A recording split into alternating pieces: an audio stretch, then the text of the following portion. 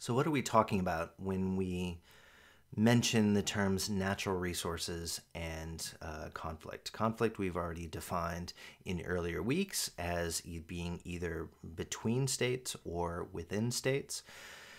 Within state conflicts, we usually have two thresholds of 25 battle deaths or 1,000 battle deaths fought on either side between the government and an armed group that wants to take control of either the entire state or part of it. And so we want to focus on today on natural resources and defining them in a way that's consistent with the existing literature. And a couple of questions when we're trying to decide what is a natural resource or what type it is by focusing on that first thing exactly. What type of resource are we talking about? Either extracted would be considered a natural resource, like a mineral, kind of like a lot of the minerals that we produce here in Australia, rather than produced, like agriculture that requires human effort and a creation of something new rather than just taking something out of the ground that had already existed. Next question is, what is the salient quality of the resource? For example, the quantity, how much is produced by a particular country or a particular area, how much it is actually worth, either domestically, but most often on the international stage in commodity markets, how much is exported by a particular country, and how much money the government gets from that production, which is going to connect to the South Sudanese example that we're going to be talking about later on today. The third question is, how should we normalize the values to try to understand the scale of this resource production in a way that's meaningful to the research questions that we have. For example, several means are common in the conflict literature. How much of the economic value of a production of a natural resource, the size of it relative to GDP, or how much it represents the total amount of exports of a particular country, how large this export value is relative to how many people there are within a country, to normalize it by population, or as a percentage of government revenue. So if the government gets resource rents from the production, how much of that actually pays for the budget of the government and the government services that they provide. There are a lot of different types of natural resources. Fuel minerals are the ones that I started with that initial slide: oil and natural gas. Oil, of course, makes petroleum, in which the vast majority of international trade depends on. Natural gas also gets exported and produced as well as used domestically. There's non-fuel minerals that are important, like gold or the coltan that goes in your phone, cobalt, tantalum. Unfortunately, cobalt and coltan are concentrated in a few countries, the vast majority of the known world's reserves, including in the Democratic Republic of Congo, a prototypical example of natural resources not leading to economic development, but actually instability and conflict. And then gemstones, the last type of natural resource that we're going to be talking about, and that connects to the existing literature: diamonds, rubies, emeralds, everything that those kind of adventure movies depend on. A lot of these resources now can be provided to us in a relatively easy fashion. Oil and natural gas. Natural gas is often piped to homes, although that's increasingly being regulated out of existence here in the ACT due to the pollution effects that have become more established by research within the home in recent years. I showed that video, the still of the photo outside of Baku in Azerbaijan with the oil derricks running. This photo here is actually of one in California. Growing up in Los Angeles, it might surprise you to know that scattered around this incredibly dense urban area, there are random fenced off areas in which you do have small scale oil production, because the area does have a lot of oil wealth beneath the ground that is currently being used. Gold, you can go to the Australian Mint down the road and buy gold. You can buy it online, as well as buy ETFs or virtual products. You don't have to worry about storing some of this natural resources if you want to invest it as a store of value, given the rising inflation that we've seen in recent months. And then diamonds, something that now that I am married, I had to learn a lot about, something that I really didn't have to think about until that time period. But now you can buy online. The strangest example that I could come across is in this online website, Blue Nile. Originally used it in the US, then they now have an Australian website as well, in which you can spend for the most expensive diamond, not in a setting, you have to pay extra for the setting, is worth almost 3.5 million Australian dollars. Very small. They'll put it in a pouch. I would encourage you to get insurance on it, but you can get almost anything, including valuable natural resources, delivered to your door. I haven't seen gas deliveries come to the door yet, but maybe that's a function of time. I guess with Teslas and solar panels, you are getting a renewable resource at your door for some people. How do we define resource rents? The quote from Ross, used in Fail and DuBuis, called DuBuis, profits above and beyond production costs, where the costs include a normal rate of return on the capital invested. So that's the profit of producing these resources, including above the amount it actually costs to produce it. And so those resource rents can be distributed to private or public corporations, to individuals, to states, or to international actors that often invest in developing countries to be able to produce these resources.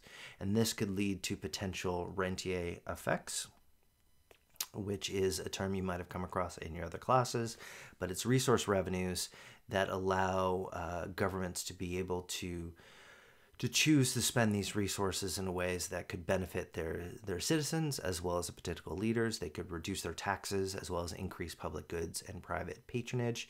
Used to spend time in Alaska after graduating undergraduate. There wasn't any personal state taxes or sales tax, because the government got so much revenue from oil production in the northern part of the state on the north slope of near Barrow, Alaska. And indeed, if you spend more than 9 months a year in the state, you would be cut a check every year from the oil producers that sustained the support for the resource production by giving people direct checks.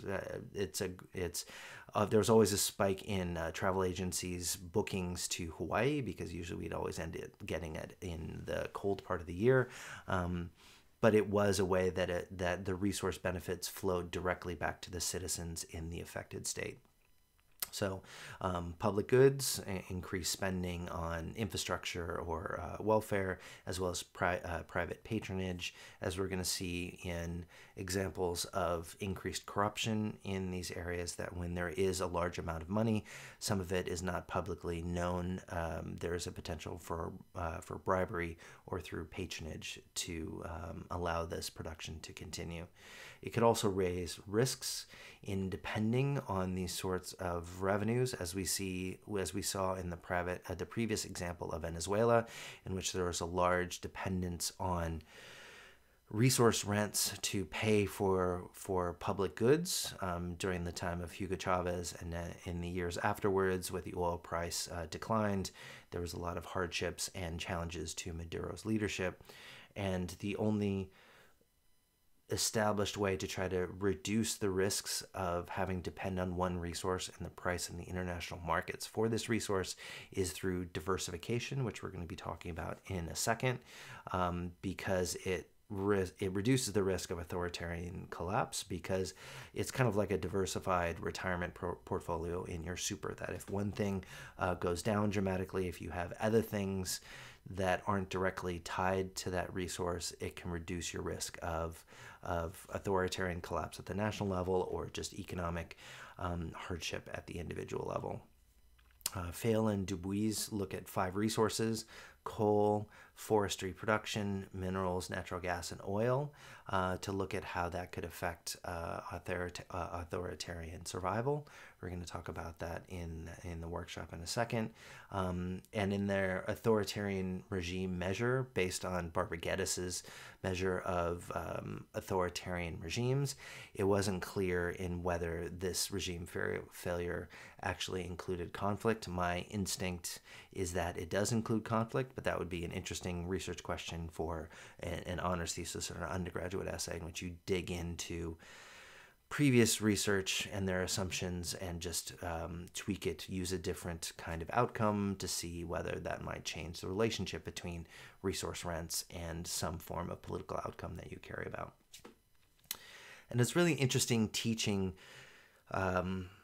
this class and the connections between natural resource production and instability in a country like Australia. The U.S. also produces a lot of natural resources. With the fracking boom and with the previous high price of oil, the U.S. became one of the largest oil producers quite quickly. However, as a percentage of the overall budget of the United States, the U.S. is a lot bigger. It has over 300 million people. It's a lot more diverse than Australia, and I think we are the lucky country in more ways than one. This summary of the Australian system from the CIA's fact book, I really think is interesting, that it is a significant exporter of natural resources, energy, and food. It has abundant and diverse natural resources, attract high levels of foreign investment, including extensive reserves of oil, coal, iron, copper, gold, natural gas, uranium, and renewable energy sources. And there's a series of major investments. This hasn't been updated in a couple of years, so I'm not exactly sure whether the $40 billion Gorgon liquid natural gas project has continued, but it is a substantial source of the kind of revenues that enables public spending on national universities, as well as the funding for students to be able to come here. So up to 2 decades, Australia has benefited from the surge in the terms of trade. Demand has slowed in recent years with China, as well as the diplomatic challenges with China as one of our largest export destinations can show the risk in depending on a number of resources for our gross domestic product. For our exports, I really think this is a really interesting visualization of the size and diversification of our export sector, as well as where our resources actually go. So you see iron ore is by far the largest export, petroleum and natural gas, as I mentioned, coal, and then gold, and then it drops off quite quickly after that. A lot of diplomatic challenges about the sheep and goat meat, which is only, I don't think there's the goat meat side of it is as big as the sheep, but there's been political challenges with the live exports of that in recent years. Where these things actually go, you can see China buys 40% of our natural resource exports as of 2020, followed by Japan, South Korea, and India, where the U.S. has 4.6%. and the UK has 4%. It's really surprising that New Zealand, given the close proximity, as well as Indonesia, doesn't have a higher percentage of our export recipients. It's interesting to see whether that could be a result of politics or just their own needs. It's something that's outside my research area, but it'd be interesting to look at. So Australia is less diverse in its exports than countries like the United States or the UK. You can go to the link in the slides to take a look at the nature of other countries' exports. But I just wanted to contrast the Australian experience with South Sudan, which will be our major case study for this week, in which you have the export of petroleum in 2020 as over 82% of the exports sent abroad. This total export sector is worth less than US $1 billion, which is dramatically lower than it used to be before the Civil War that broke out in 2013, 2014, which we're going to be talking about a bit later. And you can see the destination of where these resources go. A huge percentage of goes to China, UAE, and then Uganda and Italy are the third and fourth. But you could see a huge dependence on one particular market, which will see the impact of that on international pressure to try to end the conflict, to allow these resources to grow. And there's a similar CIA fact book description of this sector, starting with the fact that it does have abundant natural resources, and how there used to be higher oil production before the conflict, and how the oil production has fallen quite quickly after the conflict, and that it is quite dramatic on these resources, which kind of leads me to this resource curse, which in the Ross definition, building on Audi, the adverse effects of a country's natural resource wealth on its economic, social, or political well-being. Connecting to Dutch disease, which I mentioned before, in which you have the sudden discovery and export of a resource can actually lower economic growth in that country because of the pressures on the job market. You have to pay more wages because more people are needed for the resource sector, and they have the economic resources to pay these people. The effect on the currency could lead to inflation as more of these resources are exported. But most people, like with the Afghan example earlier, connect it more directly to the social and political negative outcomes, that it's often associated with increased corruption and political instability, which we'll get to in just a second. And a part of that connects to one of the major themes of this class, and whether you focus on the effects in the short term or the long term. Short term connects to the literature that we've seen in other areas on economic shocks or disasters, short-term shocks to the system, and whether that can have a social or political impact on a country, or the longer-term levels of these kind of production dependence, and whether that is what's actually driving the long-term negative effects in destination states. And you can just visualize this.